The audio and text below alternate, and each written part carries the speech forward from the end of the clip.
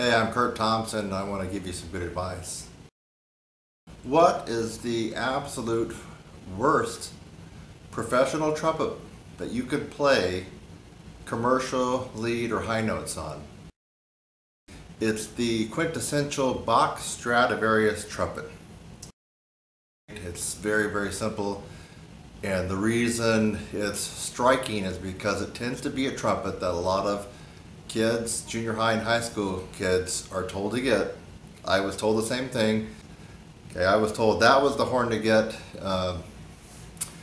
in junior high, and they didn't mention Stomvy, they didn't mention Calicchio, they didn't mention Calet, they didn't mention Besson, and a lot of these others. They mentioned constantly the Bach Stradivarius. So naturally, I babysat, cut grass, washed cars, hoofed it until in 9th grade I was able to get a nice used Bach, a medium large, typical plain vanilla Bach Stradivarius, 37 bell, and I'm guessing based on what the lady told me who used to play it, and she was quite older, it was probably built 72, 73, 74. A good all-around horn.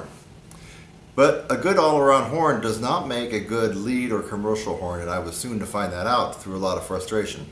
I always had the feeling that the Bach Strad was fighting me when I was in marching band. But on other things it was very well suited for. Classical music, solo work, smaller intimate chamber ensemble, brass quintet, weddings. I never really got into symphonic playing because I just can't stand counting 80 and 100 and 120 measures of rest, but it's probably good for that. However, my destiny was not to play high D's and be proud of that playing Mahler in the symphony. My destiny was much greater than that, and I found that the frustration level was partly due to playing on a Bach Stradivarius, no matter what mouthpiece I got. I'm not kidding you. So if you're playing on a Bach Strad right now and you don't care about lead trumpet, jazz, rock, commercial, Broadway, nothing like that, you're satisfied to play in wind ensemble or brass bands or concert bands,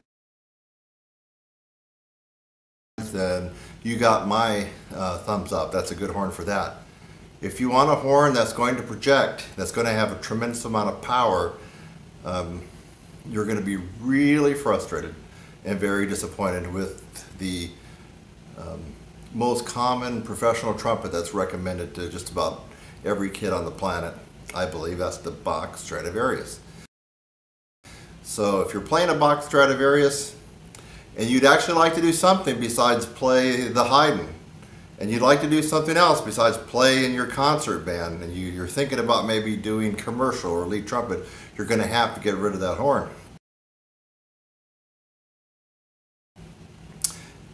Or put it in the closet. You need to be looking at other horns, and I'm going to make another video with some horn recommendations. In fact, I'm going to even include some links with some special deals on trumpets that I've played that you can actually hear me playing on. Some of these will have been recorded in the studio, so you get to really know how I sound like, not what you're typically hearing me just playing through a cell phone, which you should know by now that that's not very representative of somebody's playing. But I do have some favorite horns that I've used in the past that have been recorded with better equipment. You'll be able to hear that. But for right now, the worst trumpet to play on, to play high notes,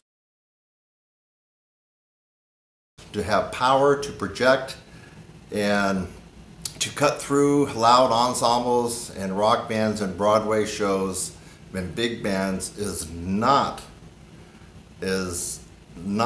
what you would have thought. The worst, I'm not joking, this is not a joke, it's the Bach Stradivarius. Get rid of it or put it away. And stay tuned for some upcoming tutorials and videos that are going to give you a push in the right direction for the horn you need to play on. I'm Kurt Thompson. I hope you found this video informative, And you know, you can always, if you're skeptical, go out and get a box Strat and go into a loud 18-piece jazz band and play lead on Buddy Rich, and you're going to fall flat on your face and you're going to shake your head and you're going to be like, doggone it, that Kurt Thompson was right. Ah. You know what? Hope you liked this video. Hope you got something out of it. Like it below. Hit the like button. Give me the thumbs up. And if you'd like to find out more videos like this that are helpful and of value, I want you to go ahead and subscribe to my channel. It's easy.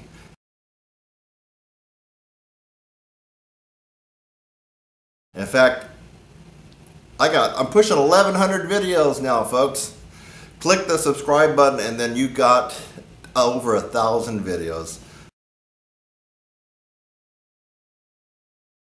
All kinds of subjects. I'm sure, positive, you're going to get something good out of it. I'll see you in the next one.